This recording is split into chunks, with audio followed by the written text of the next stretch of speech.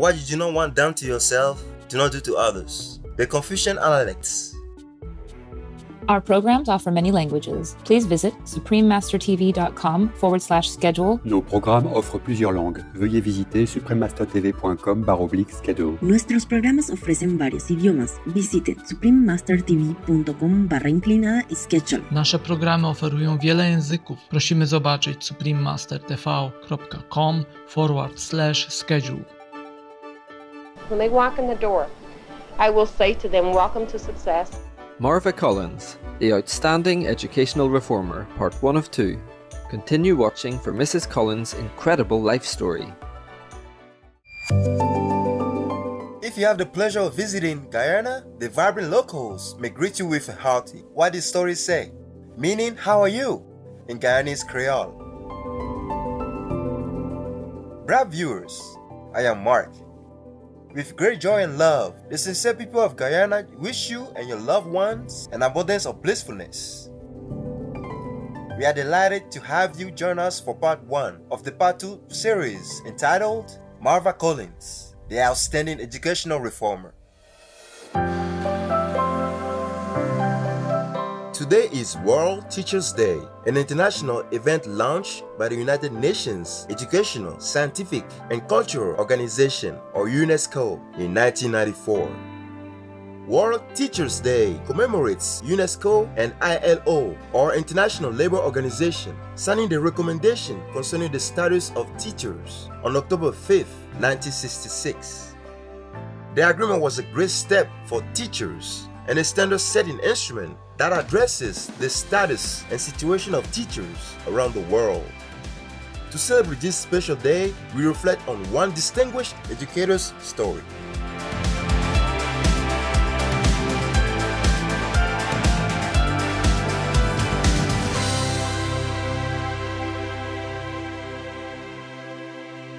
There is a brilliant child locked inside every student. Marva Collins.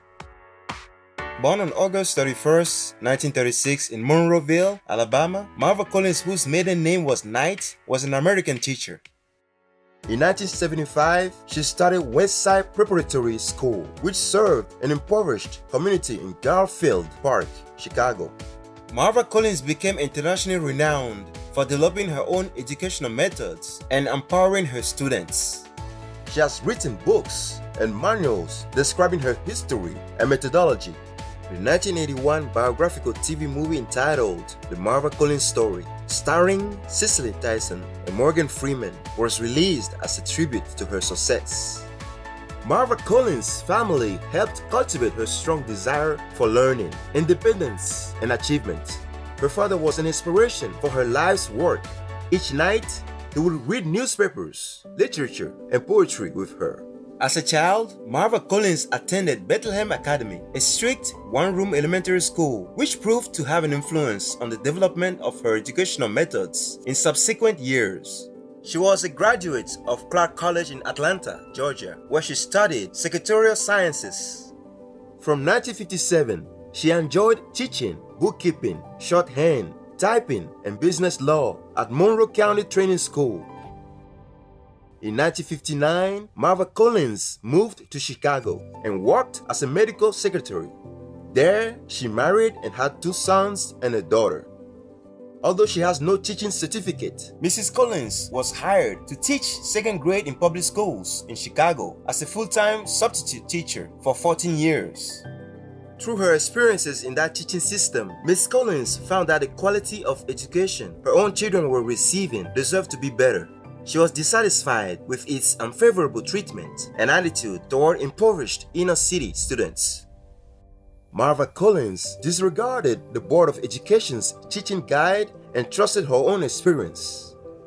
Rather than going by the public school's methods, which used books with pictures and dull workbooks, she developed her own teaching methods that truly worked, using phonics to teach reading and adding literary classics and poetry into the curriculum. Mrs. Collins facilitated discussions of the readings and had students memorize poetry. She used positive methods of discipline to address misconduct. In the 1981 documentary Success, The Marva Collins Approach, we see Marva Collins in action in her Westside Preparatory School in Chicago, Illinois. When they walk in the door, I will say to them, welcome to success, say goodbye to failure, because here you are going to fail. I'm not going to let you fail. You're here to win. You were born to win. And if I have to care more about you than you care about you, that's the way it will be. This day has been given to me. This day has been given to me. Fresh and clean. Fresh and clean. I can either use it. Or throw it away. I promise that it shall be used. Not lost. I will be superior in my ability. In my thoughts. In my deeds. And in my actions. And you must be. Let's take a moment to marvel at the inspiration surrounding us in God's creation.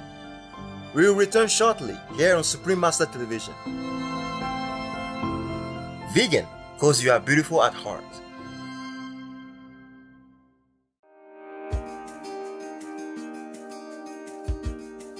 Welcome back to Marva Collins, the outstanding educational reformer, part 1 of 2. After 14 years in Chicago's public school system, Marva Collins resigned.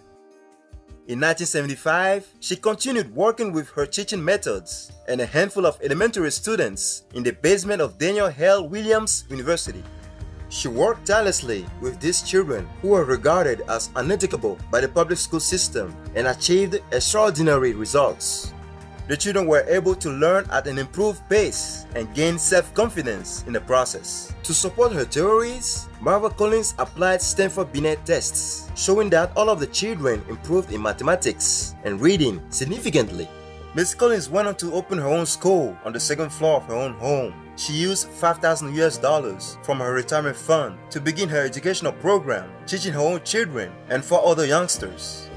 Ms. Collins established the affordable private Westside Preparatory School in the West Garfield Park neighborhood.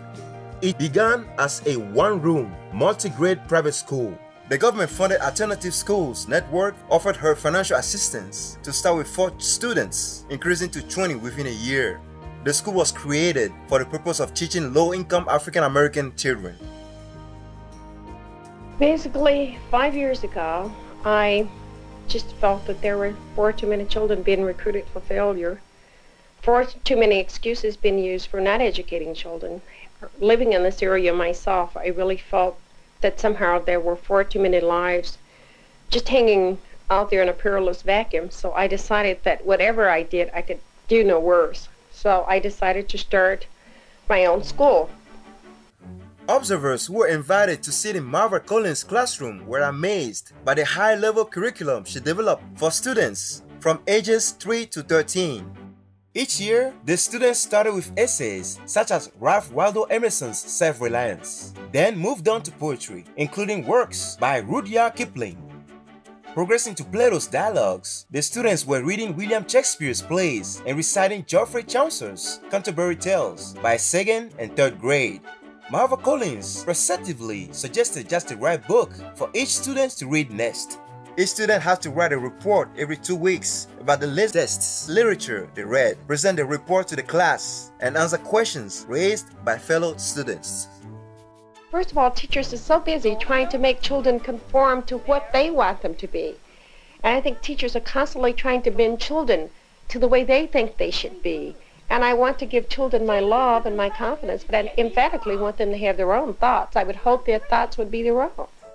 Marva Collins was adamant that the best method for teaching reading is phonics, which provides the student with the tools to read long words and syllables. A student taught using phonics can read and spell the words in his vocabulary with confidence, learning approximately 24,000 words by the end of 4th grade.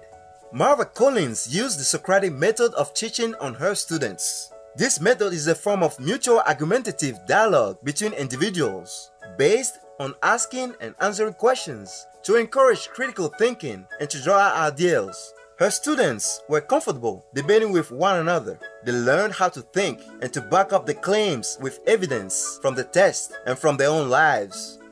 It's always the children are the big U's and we are the little I's. The teachers are not the big I's in our school. No teacher in our school has a desk. We do not have a chair nor a teacher's desk. We walk all day. We serve the children. We find something positive to say about a child every morning. I like your gym shoes. I like your ribbon. I like your blue jeans. We find something to say good to a child every morning. That's just as important as the curriculum. What a beautiful way to start the day! With grateful hearts, we look forward to learning more about the inspirational life story of the brilliant educator Marva Collins. Gracious viewers, it's been a pleasure to have your company today. Join us again on Sunday, October 10th for part 2 of Marva Collins, the outstanding educational reformer. Coming up next is Mauricio Garcia Pereira, vegetarian, from slaughterhouse to animal liberation, part 2 of 2, here on Supreme Master Television. May your day be blessed with happiness and peace of mind. Vegan, the extinguisher of hellfire. Our programs offer many languages. Please visit suprememastertv.com/schedule and suprememastertv.com/MOS.